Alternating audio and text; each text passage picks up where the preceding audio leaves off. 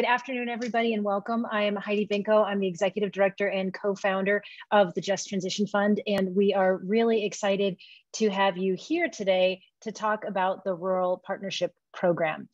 Just very quickly, for those of you who might be joining us this afternoon and aren't familiar with the JTF, our mission is to create economic opportunity in distressed coal communities all around the country, and we're working in places that have experienced significant amount of economic distress, that have historically vulnerable and marginalized populations, to advance economic solutions that are just, inclusive, and low carbon.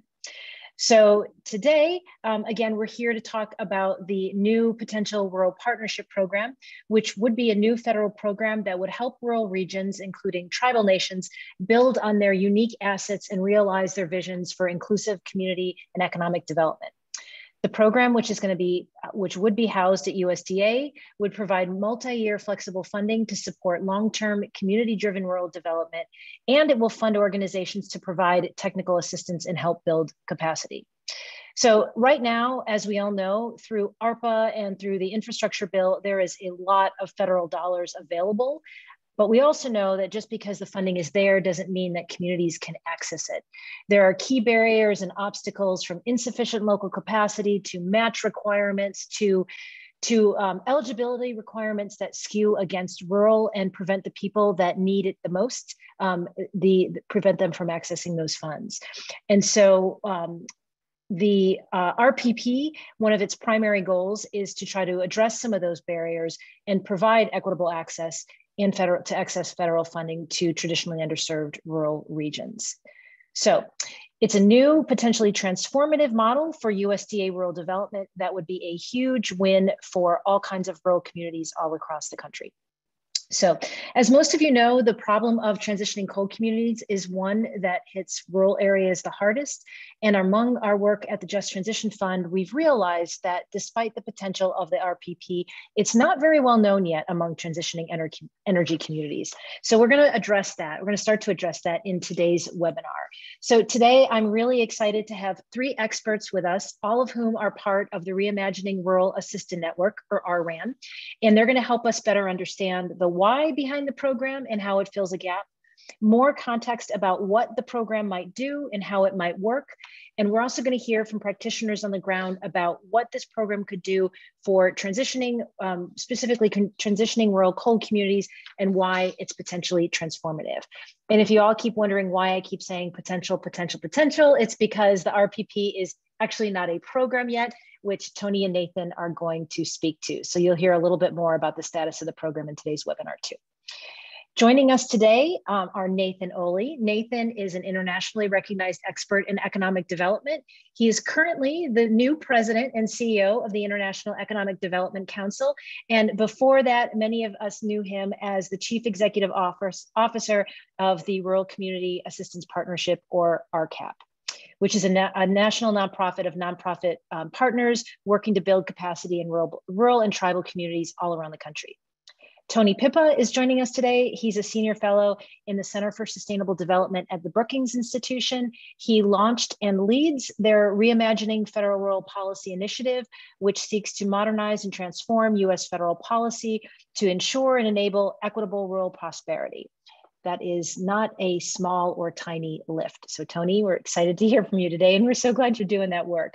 And also, for those of you who don't know, Tony has years of experience working on economic development, both domestically and internationally. So it's really great for us to have his perspective today. And last, but perhaps, sorry fellas, the person on the panelists that I'm most excited to hear from is Connie Stewart. And Connie is the Executive Director of Initiatives for Cal Poly Humboldt, and she is the Chief Policy Advisor of the California Center for Rural Policy, which is housed at Humboldt State University. She worked for the California State Legislature, covering one of the largest rural districts, not only in California, but in the lower 48. She served as mayor of Artica, California, and she's won awards for her innovations to bring broadband to rural California communities. And Connie's going to speak with us today about what this program means and how it can be used, how it could potentially be used by people on the ground in communities. So just a word on format before we get started. If you could please put your questions in the Q&A there's a little, Q&A box at the bottom of your screen. Those are the questions that I and my fellow presenters will see, and we will be responding to those in the Q&A. If you all want to chat with each other, we absolutely encourage that, and we just encourage you to drop messages in the chat. So to get started, I'm again so excited to have with us today Nathan. So Nathan, why don't I turn it over to you first? Well, thank you very much, Heidi. You have been an incredible partner in all of this work, and I want to make sure that everyone on this call understands just how important the Just Transition Fund has been to this entire process behind the scenes. She and her team have been engaged in this from almost the very beginning, and have been not only supportive of it, but an active member and participant in this work as well. And so Heidi, it's an honor to be with you. We really appreciate the opportunity to talk about this program, and certainly the kind of the wider scope of things happening in the rural development sector. But thank you for you and your team's commitment to this work. It's really incredibly important.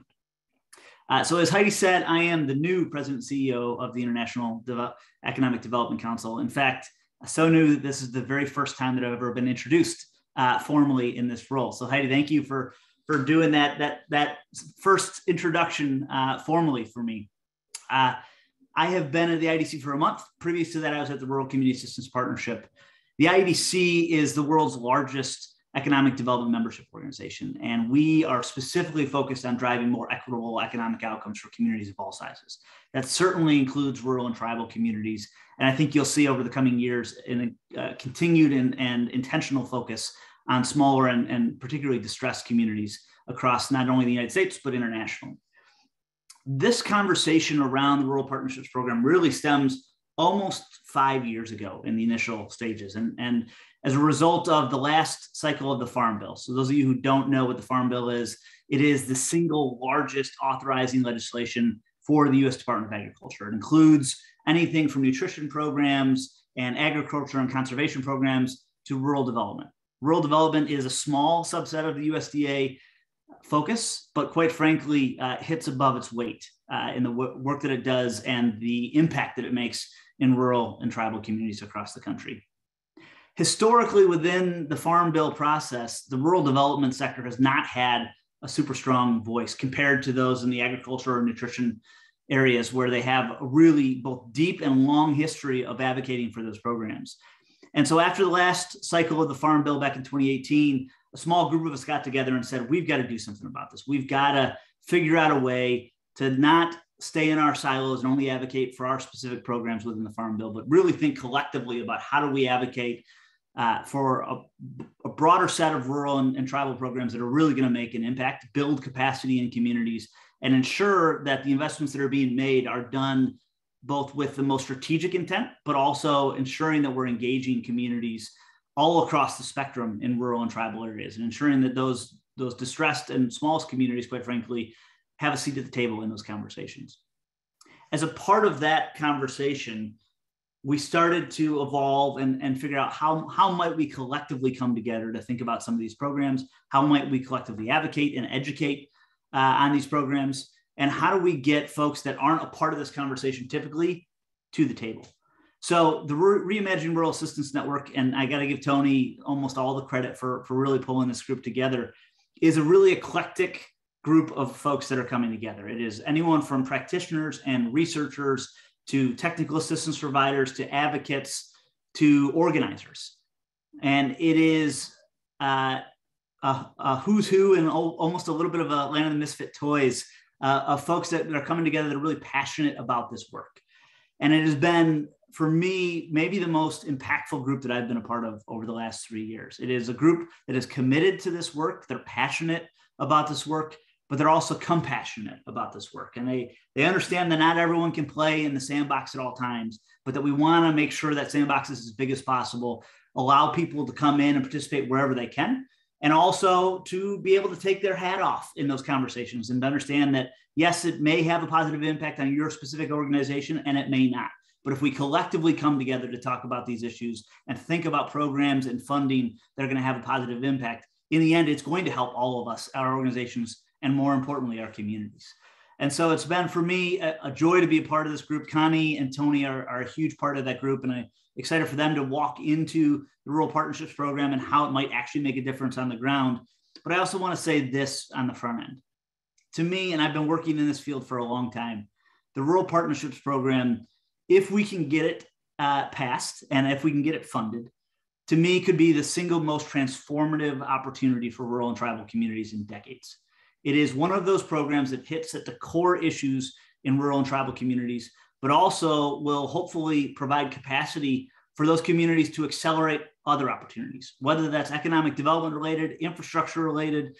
The hope and focus of this is to build capacity so that all those other programs within rural development and quite frankly across the federal family can be accelerated, because you'll have more communities engaging, more communities understanding what those opportunities are, and definitely more communities that can be more competitive in accessing these funds and these programs. And so to me, this program is the program that if anyone is going to spend any time or focus over the coming 3 to 6 months, maybe even a year, focused on some kind of federal policy issue, this is one of those things that has to be at the very top of your list. So I'm excited to talk with all of you today, to be a part of this group, but also to bring you into the fold, to help us advocate and educate on this program and the opportunity, and hopefully, obviously, get it to the finish line.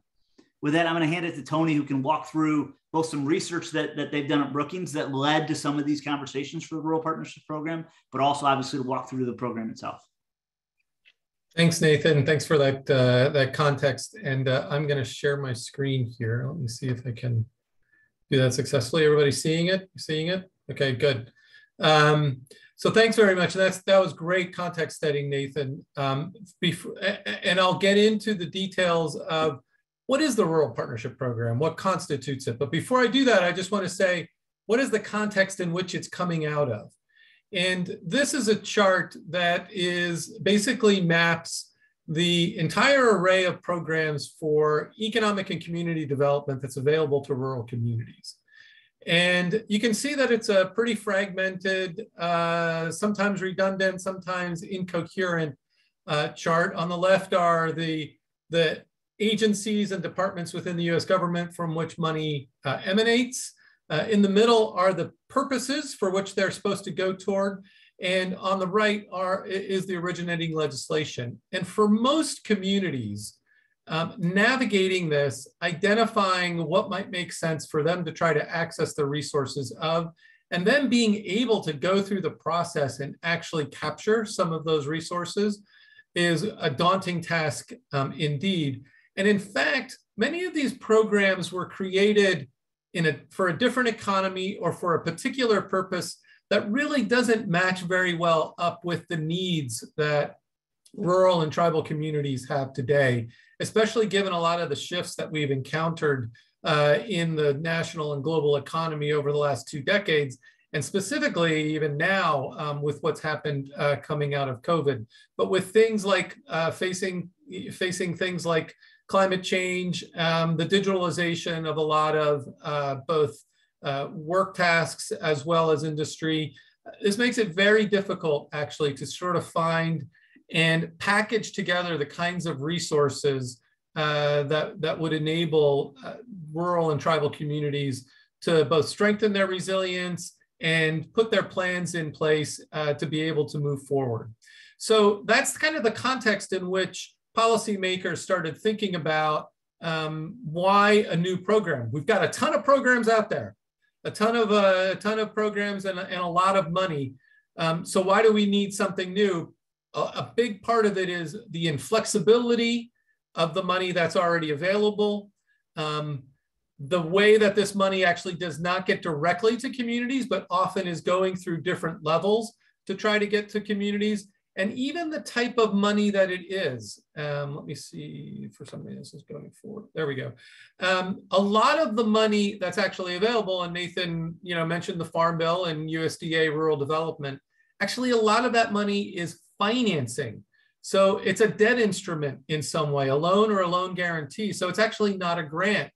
And getting the money for people, for strengthening your organizational development, for creating collaboration, for maintaining those kind of efforts over a long period of time, for doing the planning and the things that are necessary to put grants together. a lot of that kind of money, support for those kinds of things, is actually missing from that large chart and this portfolio of dollars and how it currently exists.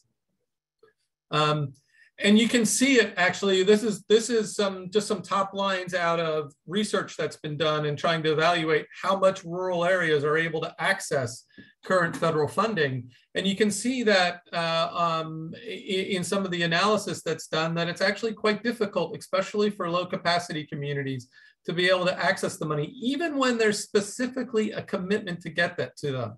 So for example, USDA Rural Development made a commitment to get 10% of its funds to persistent poverty communities. And even when it did so, it was not able to award those full 10% because of insufficient applications. So insufficient demand on some respect coming from communities, but also the inability for potential recipients just to navigate the process and to service the debt and to meet all the program requirements that's put out.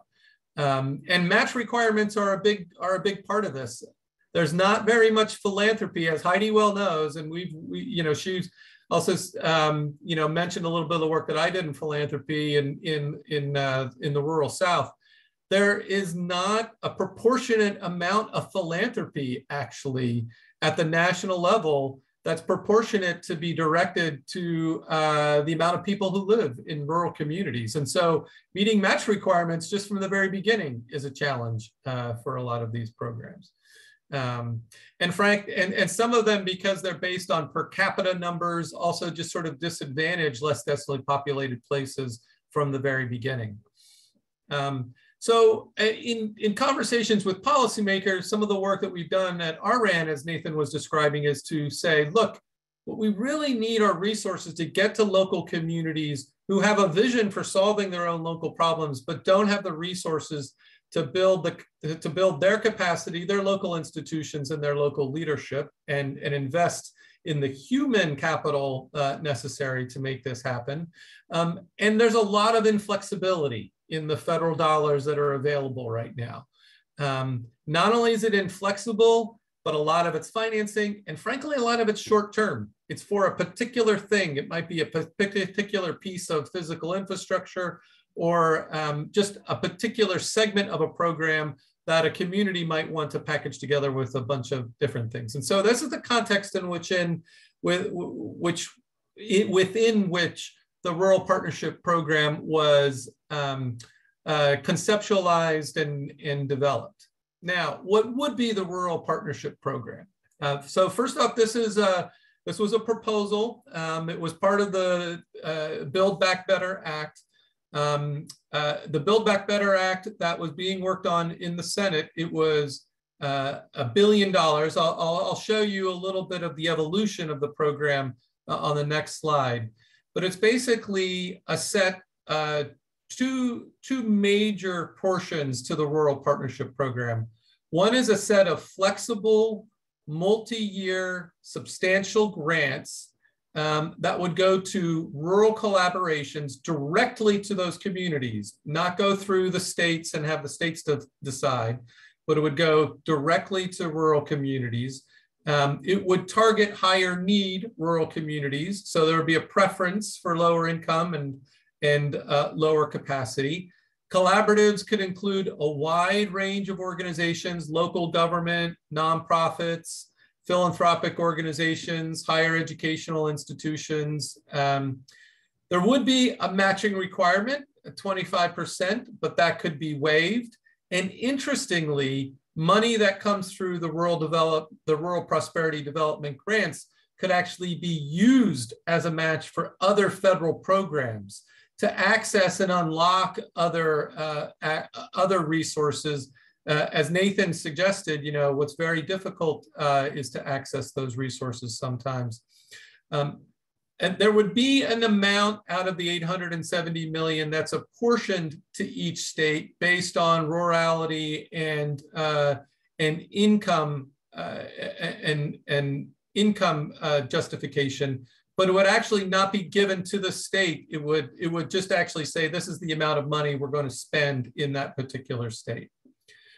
Alongside those multi-year flexible use grants, would be a set of grants up to 97 million that would actually fund national and regional intermediary organizations that can work directly with those local collaboratives to build their capacity and offer technical assistance.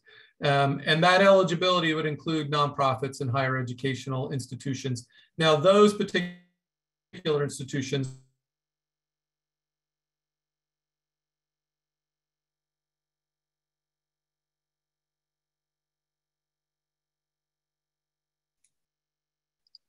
I think we may have lost Tony for a minute. I think we just did, yes. Tony, if you can hear us, maybe turn off your video. Your internet seems to be a little bit shaky. Oh, there he is. Are you back? Are you there? Yeah, you're back. You know what? We lost you for a minute. You froze for a bit. So okay. Maybe just go back, just a few sentences ago. I think the last thing the last thing we heard, you were talking about the first bullet under the Rural Prosperity Innovation Grants about funding for people to do capacity in TA. Yeah. So yeah, the 97 million would go to capacity in TA, and that eligibility would include nonprofits and higher educational institutions. Those institutions would have to put forward a 20% match to be able to access that money. And then there's money for then for USDA-RD, since this would be a new program for them, to be able to administer the program and put it into place within USDA Rural Development. So this started as an idea in the American Jobs Plan in March 2021 that the president put forward and was included in the budget request in 21. Then when the House originally started with the Build Back Better reconciliation proposal, it went into that, it was passed by the House at $4 billion, and then was a part of the proposal that the Senate was considering at $1 billion. So there's a question mark as to what might happen with portions of the Build Back Better plan right now. This is really focused on and was positioned as a way to both create jobs as well as provide resources to strengthen resilience around climate change. So there's a potential coming, whatever conversations might happen on the Hill now, about this carrying forward out of the Build Back Better Act. But I also think, to Nathan's point, the next Farm Bill is going to be in 2023. And I think you've seen both some champions on the Hill and within the administration think that this is the kind of transformative program that we need for rural America, and would want to see something like this continue to go forward and be a part of the 2023 Farm Bill and look for authorization there. And I think I'll just stop it there, and because I want to hear from Connie what this would actually mean in implementation, and how it might be different than with some of the obstacles and things that she and others encounter when they're trying to access federal funds. Well, thank you both. My goodness, these are my buddies. I could hang out with them every day. And, you know, they're hard acts to follow, but, you know, I just want to give a perspective from the ground. You know, I graduated from college about 34 years ago, and I decided to stay in my college community and eventually made my way back to campus. But my job is community facing, right? I was actually paid by the community to work at the university. I'm not a faculty member. I'm a political animal. To help elevate concerns throughout the region. And our region has about 14 federally qualified tribes right around the university that we work very closely with. The issues I work on are, you know, broadband, healthcare, housing and land use, energy, transition, youth and workforce issues. Those issues have not changed in 20 years. And what my community wants to do around those issues hasn't changed in 20 years. So why am I responding to every grant proposal as if it's a new idea, you know, or a new thing? What I need is federal partners that understand on the ground where my community wants to be and aren't asking me to jump through a bunch of hoops or be socially engineered with the latest idea of, collective this or whatever that, who are just going to help our community get our vision together. And so, having them understand that communities don't necessarily have the capacity or the help to put together that vision in a coherent way that can bring resources in to make it happen, and allow us to hire intermediaries who can make us, who can make the financial case for why we're worth the investment, is critical. And I think that's an important piece here with the intermediary piece, but not somebody else's intermediary, a community supported intermediary. So that's one of the things that, we've been trying to push is don't just bring people into our community who will tell us what to do. We know in our communities what needs to get done here. I spend I have 2 grant writers I've hired since the Biden administration. All they do all day is write grants, right?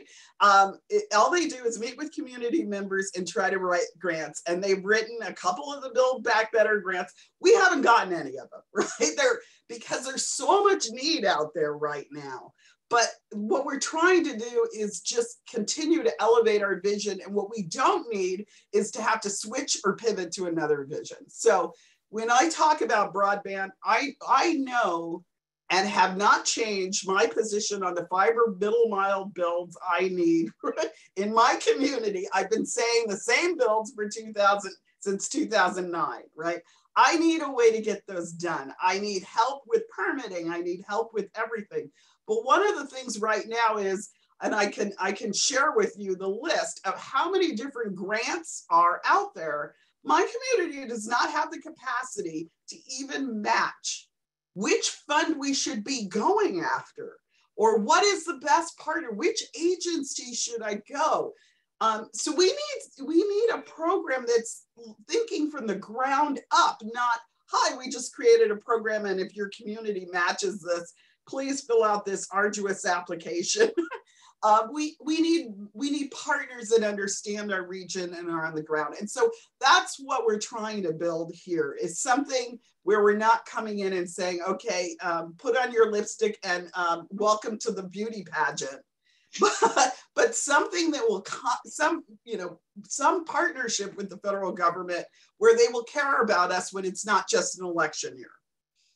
I want to be, rather than just ramble, because I could ramble, I'm on the ground, I'm frustrated, there's all this money flowing around and I don't even know where to go or what to get. And I know we're coming at you and saying, well, we're advocating for a different pot of money, but we're advocating for a different pot of money that will do different things, that will be more responsive to our needs, rather than us having to try to thread our way through the existing Tony slide, which, still every time I see it blows my mind.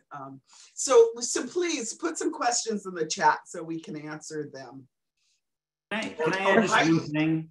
Heidi and Nathan, I know you probably have questions too. No, go ahead, Nathan, and then I'll assume moderator responsibilities afterward. Go for it, please. I just want to add one thing to what Connie just touched on, and that is, she referenced, going after the same pots of funding, but what the real reality is with federal funds is that everything is siloed. So if Connie's going after broadband funds, she goes here. If she's going after water funds, she goes here. If she's going after economic development funds, she goes here. And Tony's chart shows that in real time. But this is one of those truly unique programs that would allow you to use funds across different needs. And it would be based on what communities need. So it's not the federal government saying, here, you need broadband, go and do this, or you need water access, go and do this. It's saying, what are your needs, and use this flexible funding to focus on those areas that your community needs the most. And so it's a really unique program in that flexibility, especially within USDA, where everything is siloed based on program area. And it truly, the intent is to be able to accelerate all those other programs and opportunities based on the needs of local communities.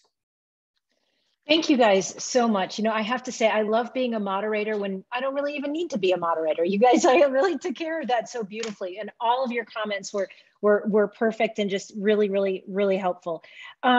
I have a couple of questions for you all, and there are some questions that are popping up in the chat, and we have about 30 minutes to do that. So I think we're going to just get right to it, right? So the first question, I think everybody has sort of understood from you all the potential here, which is great. The first question that I want to ask you, which is also coming up in the Q&A, is people are asking, how do we get this over the finish line, right? What is the best role that on the ground, particularly on the ground community development organizations can play to advocate for adoption? And I actually want to add a second part in there. Tony, I know you referenced and Nathan, you did as well, you referenced that there's the possibility of authorization via the 23 Farm Bill. I'm thinking, oh my God, it is March 9th, 2022, and we got to go, right? Like, so how do we do this sooner than that? Because, you know, to your point, Connie, us at the JTF, and I know, you know, all my team, we're all watching this and participating in this today, we're just being overrun with requests to help people hire grant writers and figure out what to do. And, you know, the emails and the requests are coming at all hours of the day, right? So it's not going to be sustainable for our local communities. So what can community advocates do to make sure this gets over the finish line? And any chance of us getting this earlier than 2023, which seems like a long way off? I'll open that up. Go ahead. Go, Nathan. So I'm sure Tony's got something to add to this. So there's really potentially two main opportunities. One is if and when the Build Back Better conversations get reinvigorated. And this past week, we've, for the first time in months, seen a little bit of chatter on that. You know, obviously Senator Manchin plays a big role in those conversations, and Senate Majority Leader Schumer just started to kind of talk about what those provisions could potentially look like. So one is to be really active in those conversations once they start to bubble up, to be talking to your members of Congress, to your senators about why this is important and why they should be really focused on this. Now, I'll tell you, the Build Back Better is a strictly partisan issue at this point in time. I don't view the Rural Partnerships Program as a partisan issue at all. I view it as a great bipartisan opportunity for folks to be talking about it. But if we're talking about actual avenues to get something passed, that's the first avenue, is the Build Back Better, whatever that next version of Build Back Better might be. So folks like Senator Manchin, Senator Kelly, and others are going to be a big part of those discussions. The second one is the Farm Bill. Those conversations are already starting to happen. So the Undersecretary Torres Small, who is the Rural Development Undersecretary, was on the Hill just yesterday for the first hearing to start this process. And so it's going to be really critical, if you have a member of Congress on the House or Senate Agriculture committees, to be on their doorstep talking about this program as a priority for you and for your communities. That process starts now and will go all the way through completion in 2023. And that's part of the reason this webinar is so important, so that you're thinking about this and starting to understand it a little bit better. But it's a process that's going to be continued throughout the next year and a half for the Farm Bill. And so, you know, we got to start banging the drum now and continue that banging all the way through the end goal. One real short addendum to what Nathan just so nicely laid out, which is exactly the opportunities. Don't expect your congressional member, as whatever happens from the fragments of the Build Back Better Act, and that conversation starts to percolate, as Nathan said right now. Don't presume that your congressional member knows about the Rural Partnership Program or is familiar with it. There's an education process here. There was a lot of different things in the Build Back Better Act. And Nathan even started us off with saying, you know, we tended to not have a real organized, consistent voice just on equitable rural development on a regular basis. So just educating your congressional delegation about what your challenges are and actually trying to access federal funds and why this would enable you to do something different, the flexibility and the capacity that would enable, I think it would just be a great step for anybody to take. Cool. Tony, on that point there, I mean, that's one of the reasons why the JTF and the NET collaborative National Economic Transition Initiative that we've been working with, why we're so interested in this. There's this problem really affects the problem of transitioning coal communities is really one that is rural, right? And so our grantees in transitioning energy communities, at least with respect to oil, I think it's slightly different with, or excuse me, at least with respect to coal, it's slightly different with oil and gas, but are a subset of this group. And traditionally, these groups have not really been engaged with a lot of the federal policy, rural economic development conversations, which is one of the things that we're trying to change here, right? So again, glad you're mentioning that. Connie, any comments from you on that question before we move on to the other one?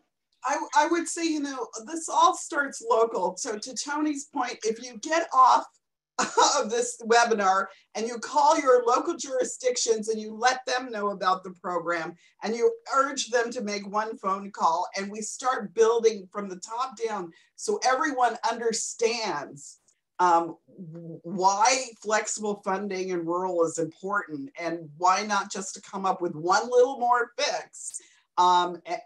That would just be helpful. Just, start with your local, eventually it will get to Mansion, but this is going to be a long time. I mean, it's not going to be tomorrow. We might get lucky. Who knows? We might get lucky and get something this year, but I think we need to build a better case for less silos in the Farm Bill as well. So I'm sorry, 2023 is around the corner. So we've got to stay, we've got to not pretend that's too long here, so. Great. Connie, thank you so much. Okay, so just following up on some of these questions about getting this bill passed, I want to ask, there's one follow-up question. This is directed to you, Nathan. And so the question is, are you saying that there is no chance for the Rural Partnership Program before the next Farm Bill, no chance of it being passed as an independent piece of legislation? You have particular comments on that? So I'm not saying that there's no chance of it being passed before the Farm Bill, because I think there's a great chance as these conversations around whatever comes out of the Build Back Better package, there's a huge chance it was already in that package. It can be framed in this conversation around climate and around transitioning communities in particular.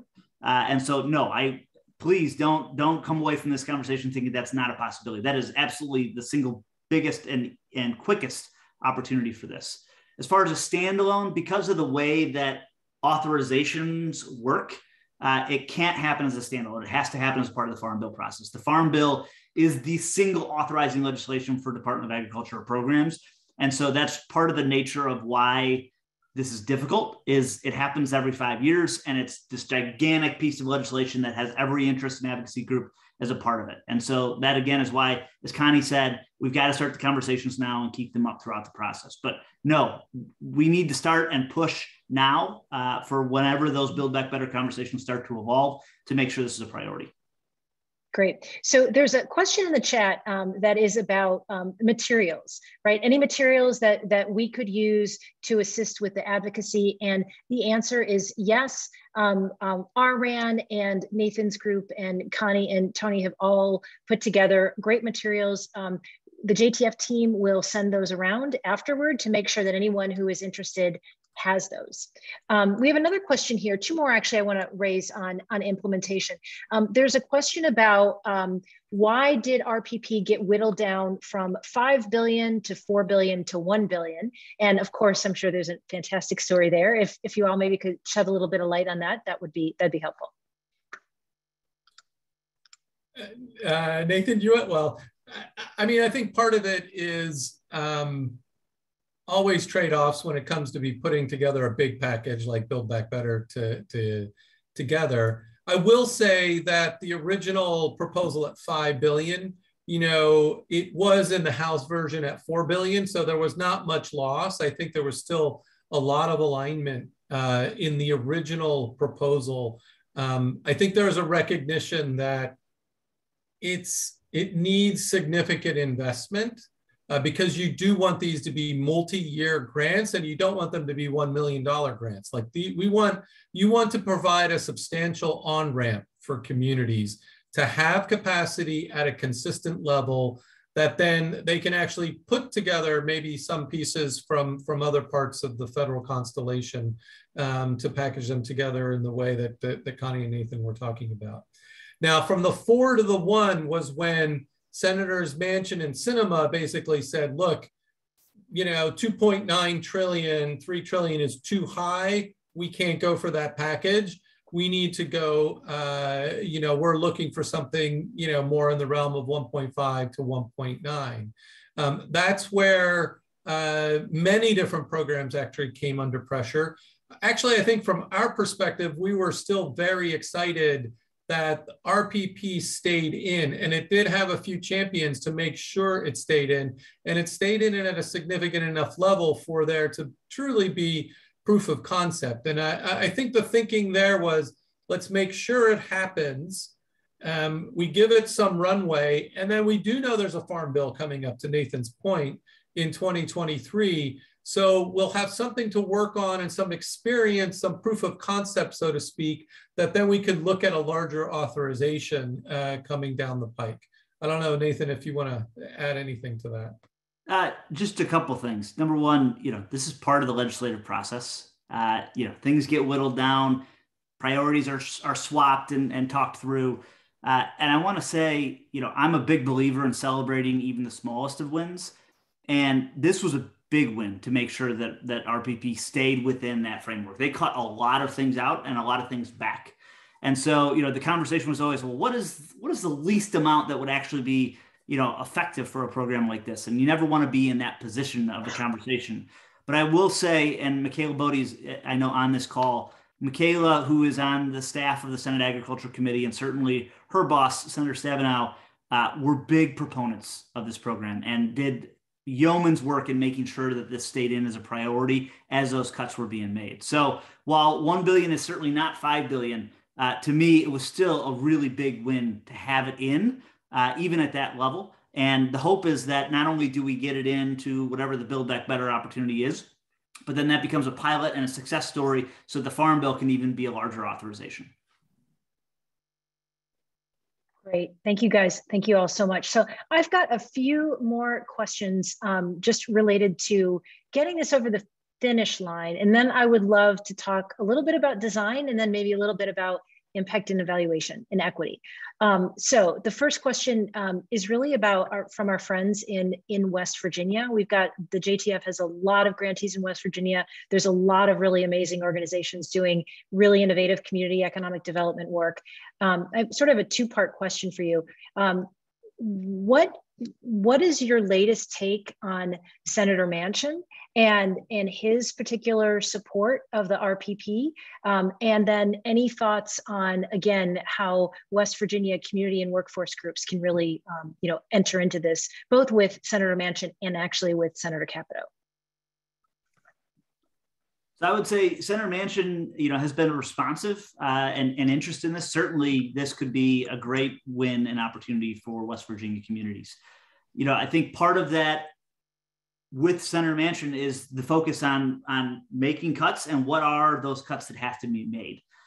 I know he came out earlier this week and talked about the need to balance some of these funds to pay down the debt, to make sure that we're addressing inflationary items, and then to focus on climate-related things. And to me, this certainly has a climate focus to it, especially if we're talking about transitioning communities in particular. There's a specific need for this kind of capacity building. And so I think there's a real opportunity to make sure we're engaging with his office. I will tell you that he's probably been the busiest office of any in the Senate as far as people reaching out because of his importance and the role that he's been playing.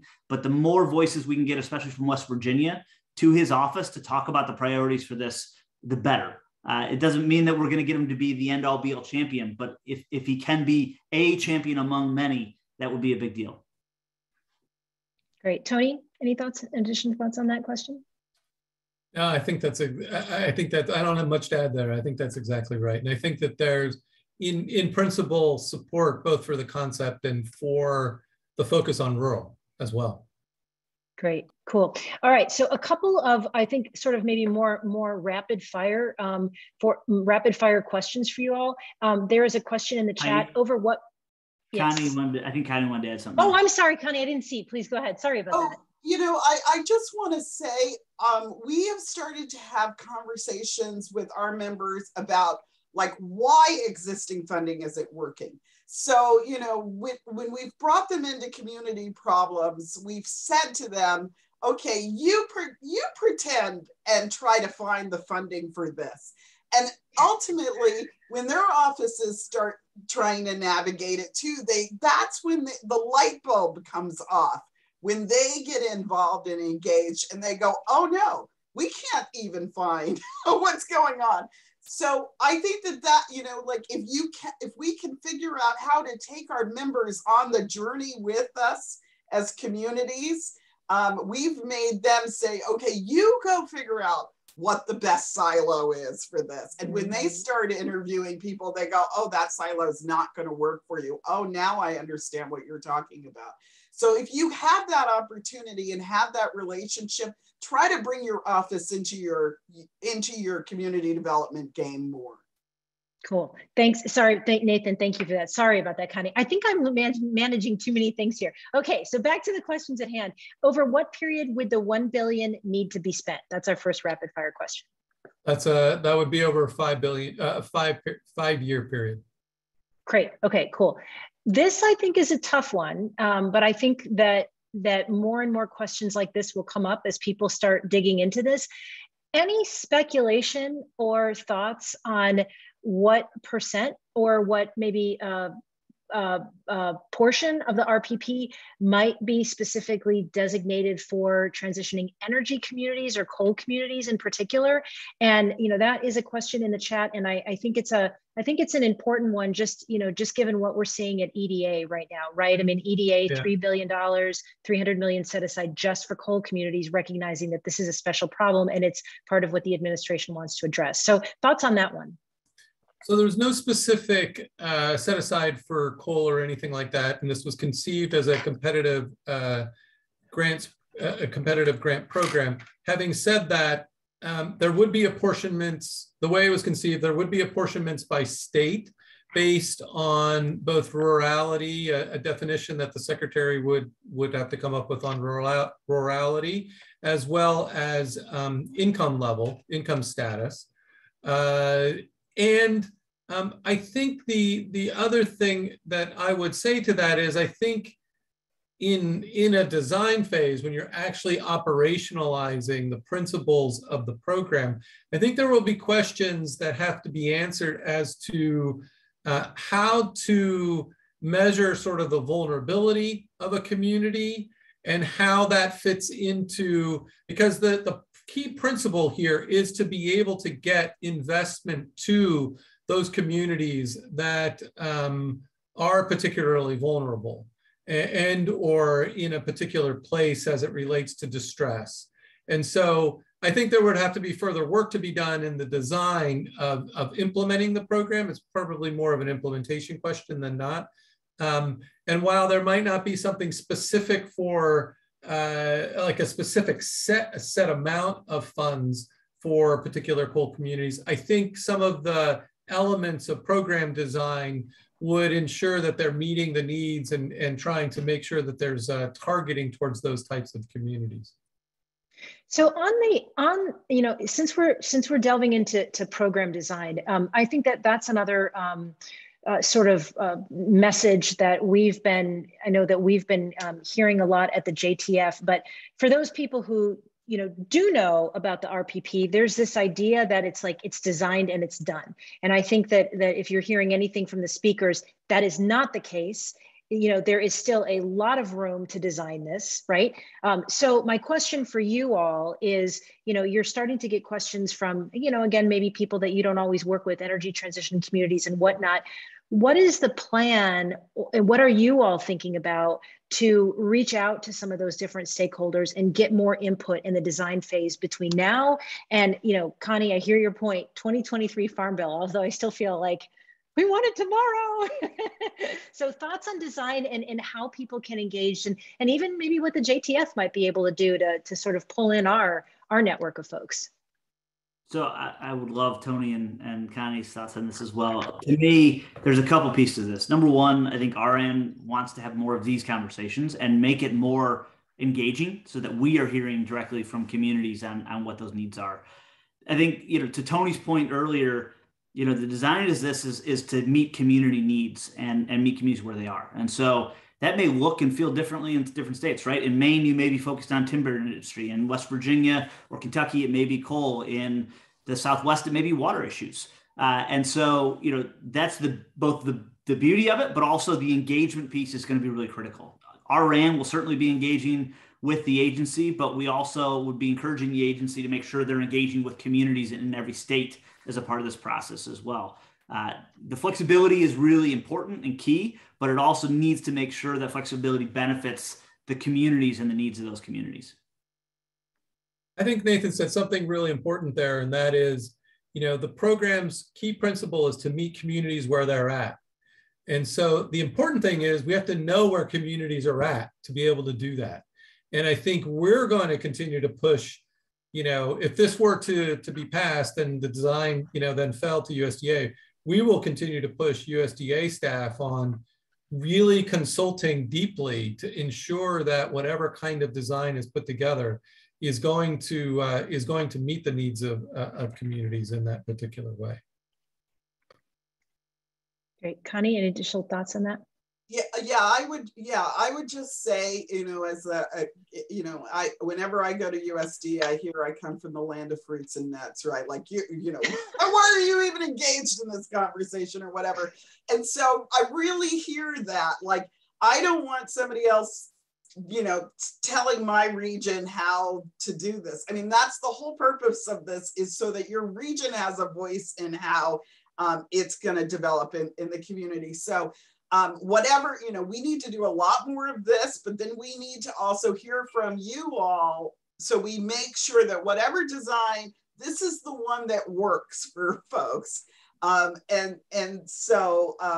you know, let's figure out, let's engage Heidi and figure out how to best do that, so that we don't make the mistake that so many other programs that are silos make.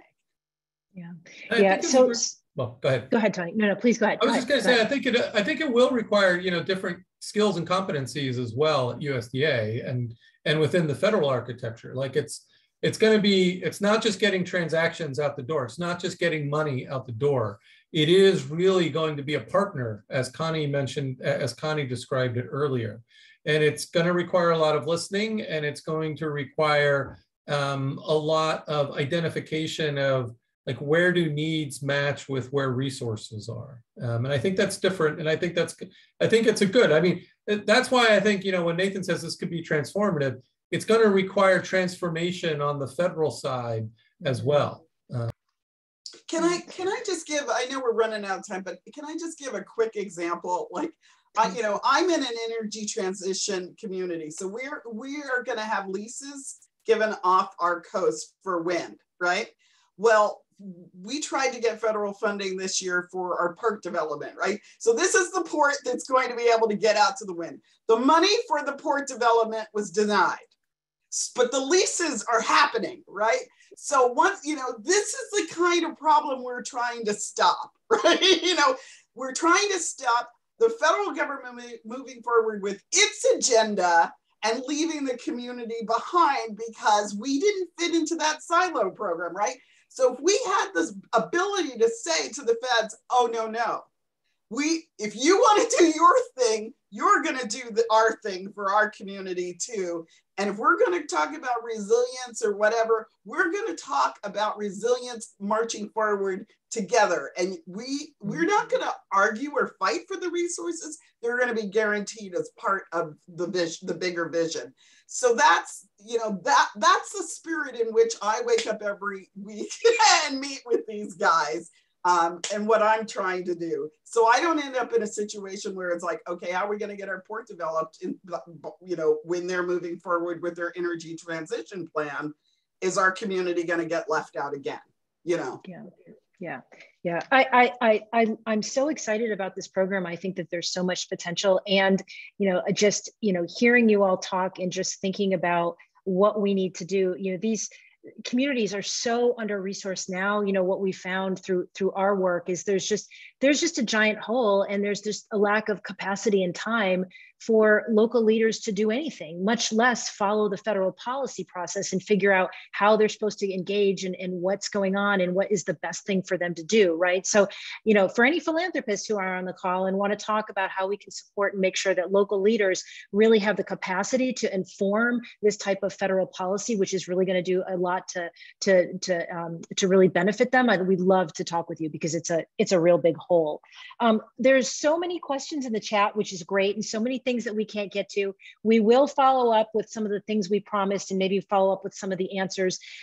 Just before we go, we just have a couple of minutes, and Tony, you already alluded to this, but I just wanted to ask you, because in thinking about the program and reading about it and hearing you all speak today, I am just keenly aware and thinking about what it is going to take at USDA, the skills, the expertise to actually implement a program like this. You know, you're asking a federal agency to do work, not business as usual. It's a new model. It's a transformative model. And it's not the typical, hey, give the money to the states and the states are going to figure it out, right?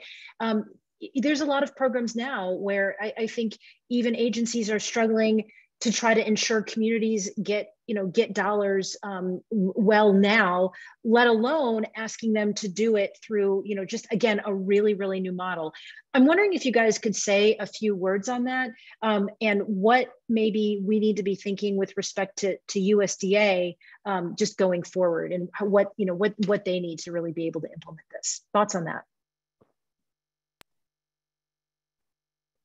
Well, I think you're exactly right. I mean, I do think it, first off, I think it requires, you did see a portion of the money being set aside actually for administrative purposes. I do think it requires people, and it's going to require, making sure that they have the resources for the people to do it. But it is going to require sort of approaching it in a different way, even measuring, what the outcomes are. I think this is a real opportunity to transform how we even think of what success is and how we measure what success is. And I think that will be challenging. I think, at least right now at USDA, under the leadership of the Undersecretary, as Nathan mentioned, and Deputy Undersecretary, I think there's a real appetite, but I do think it will require some change process internally, and looking to build a different way and different infrastructure, even internal to the organization, to be able to achieve this. Connie, your thoughts on that? Well, I'm an evaluator by nature, and I don't like transactional evaluation. I like additional evaluation. I want to know, I want to figure out matrix on how what we're doing on the ground resonates throughout the community, not we created 15 jobs. So, there are a group of us who are looking at those more transitional evaluation tools. And I think, as we tell the story better of our communities, we need to be able to assure that there's community matrix. Like what are the community expectations as well for why the community supports this kind of development or change. So, we talk about it often, like we have got to get away from the number of jobs. Or per dollar. We just have to.